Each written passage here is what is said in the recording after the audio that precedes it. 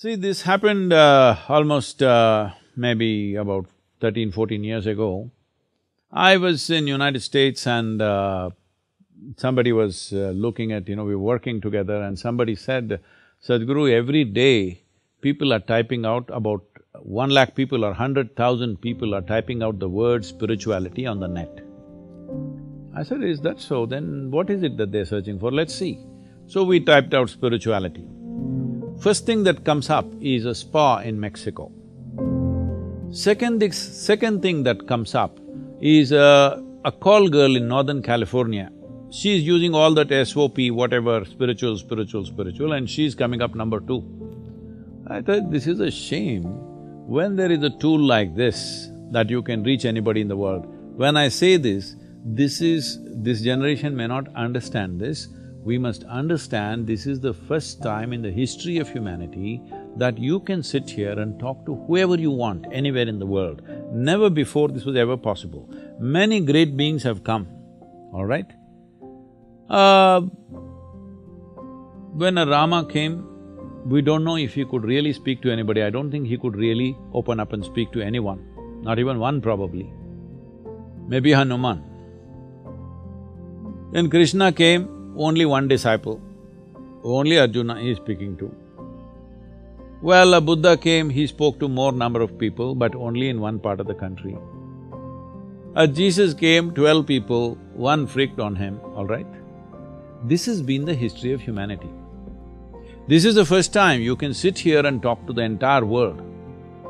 When there are tools like this, if we cannot transform humanity now, in this time and age, with the technologies that we have, that means we have no concern for humanity.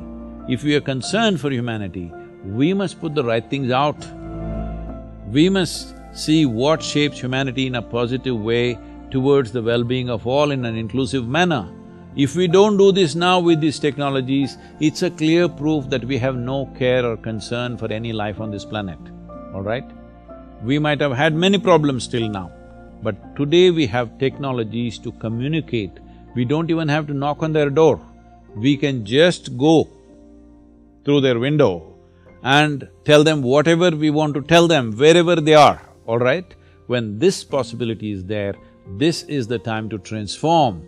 This is the time to plan a transformation of humanity. This is a time to move humanity to a profoundness of human nature.